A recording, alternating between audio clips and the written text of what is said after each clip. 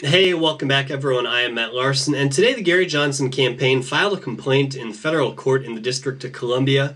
They are citing that they actually have fit the criteria set out by the Commission on Presidential Debates, the people that actually select who will be participating in the debates.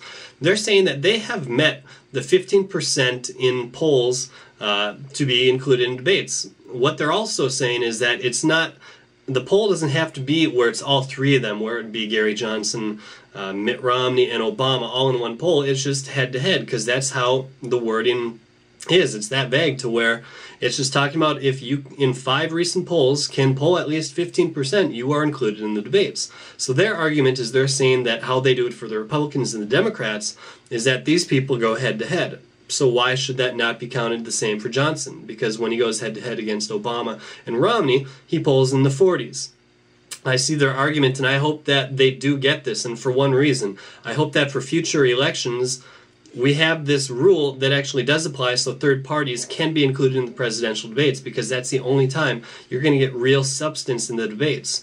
So Gary Johnson's campaign, awesome job. I hope that the federal court does uphold this, and it does at least rule in your favor. I hope just for the future and just any chance of having fair presidential elections in the near future, we need this case to go through and to be ruled on the side of Johnson. So I'm going to post a link down below in the description, the actual letter sent and the complaint sent to the court and also to the Commission on Presidential Debates will be down below in the description. You can read it for yourself. Also, a link to the Gary Johnson website will give you a better understanding of what they're trying to do with this lawsuit. If you guys have any questions or comments, make sure you leave them in a text or video response down below. If you're new to my videos, make sure you click that subscribe button so you can stay up to date on all the current political news. As always, I'm Matt Larson. Go Ron Paul. Peace.